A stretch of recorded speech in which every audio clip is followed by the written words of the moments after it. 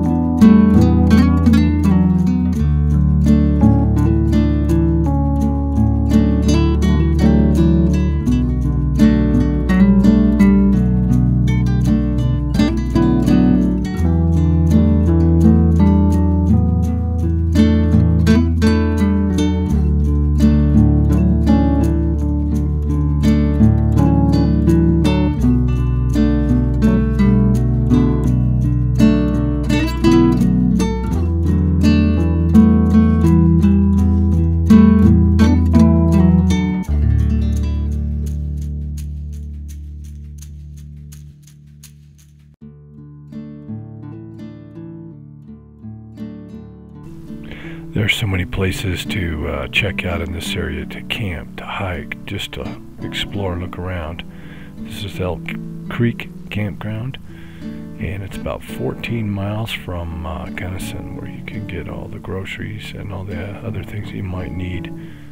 It's a nice little town right there off of Highway 50. But there are so many places to explore. It's boggling to the mind. It's a place you need to go to and stay.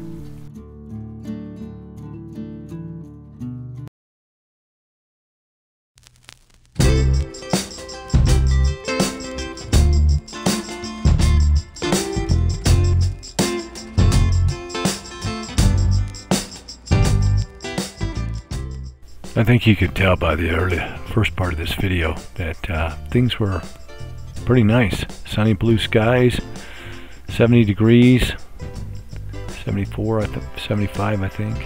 And just look what happened overnight. This was quite a surprise. And it got even more intense when we decided to leave and go over the mountain pass, which is more in our next vlog. But wow, this was something.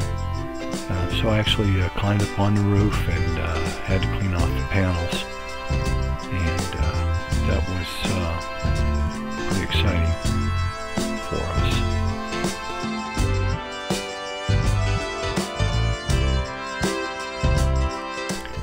1,800 watts of solar on the roof, and even in bad weather we get some solar. What an amazing system. That really helps us out. We have 8 lithium battle-borne batteries in the front of our rig as well, but even when it's snowing, we still get some. If the sun's out, we still get some solar power come in. That's amazing.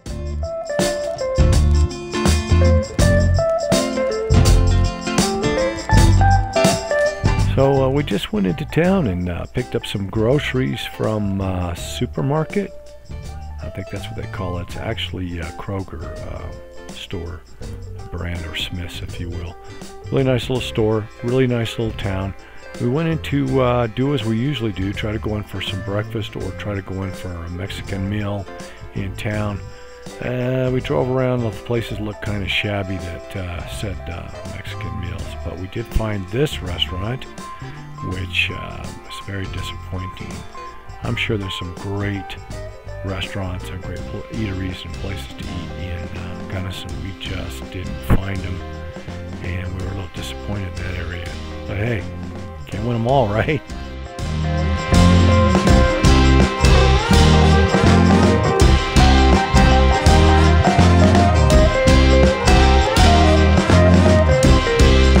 Okay everyone, thanks for watching our vlog.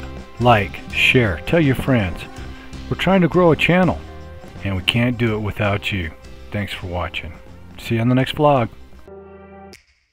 Take me back to a place where I felt at home. Take me back to a day when we weren't alone. Oh wait, before you go, there's a restaurant and a marina here at Elk Creek Campground. The restaurant wasn't open, but the marina was. And they had something pretty cool and interesting sitting on the side of where the boats go out. This monstrosity is a toilet. Looks like it floats out on the lake. Yeah, a porta potty on the reservoir. That's interesting. But I guess eventually they'll put it down in the water when the season really, quote unquote, starts. I guess when you got to go, you pull up alongside of it and tie off and do your business and get back in your regular boat and head out. Hey, tell me what you think in the comments, and this time I'm really out. See you on the next vlog.